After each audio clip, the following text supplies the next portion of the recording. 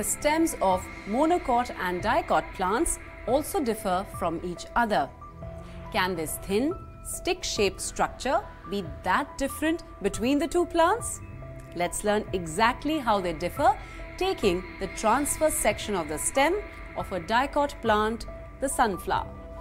Helianthus annuus is the scientific name of the sunflower, which is a dicot plant. Let us have a look at the transverse section of the stem. The section shows a highly organized tissue system. The anatomical structure of the young stem of a sunflower shows the following tissue systems. The outer surface of these cells is covered by a cuticle. The epidermis of the stem is single-layered and parenchymatous. The epidermis has several multicellular hairs called trichomes.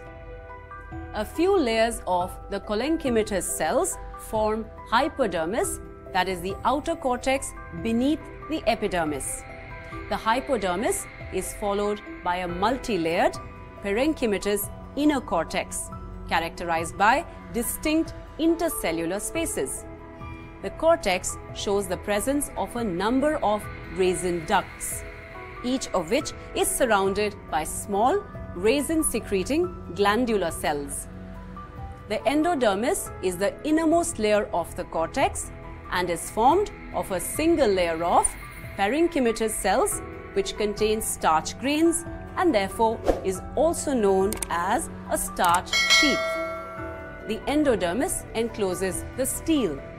A few outer layers of the stele, called pericycle, are made up of alternately arranged masses of parenchyma and sclerenchyma. The parenchymatous region, encircled by vascular bundles, occupies a larger central area and is known as the pith. The parenchymatous cells connecting the pith and the parenchymatous pericycle form the medullary rays which radiate between the vascular bundles.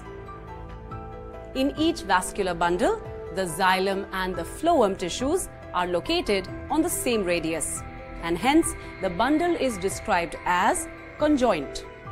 The phloem being located on only one side of the xylem, the vascular bundle is described as collateral. The xylem and the phloem being separated by cambium, a lateral meristem, the vascular bundle is described as open.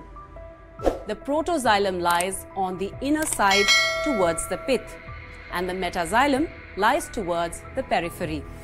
Hence, the xylem is described as endarch. To summarize, the section of a dicot stem shows a highly organized tissue system. Epidermis of the stem is single-layered and possesses trichomes. Below the epidermis is the hypodermis, then the cortex, which shows resin ducts. Below the hypodermis lies the endodermis or starch sheath. The endodermis encloses the stele and its outer layers are called the pericycle.